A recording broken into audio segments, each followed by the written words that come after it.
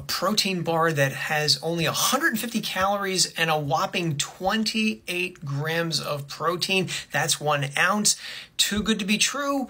Maybe. I'm talking, of course, about the David bar, whose creator is also the creator of the RX bar. And the last time I checked, the chief science officer of the David bar was none other than podcaster Peter Attia. So here's the controversy. When Consumer Lab tested the David bar, they found some discrepancies, and that's putting it lightly. Only 2 grams of fat? Nope. Consumer Lab said it had 9.7 grams of fat. They also found it had 8 grams of saturated fat. That's much more than the 1.5 grams listed on the supplement facts label.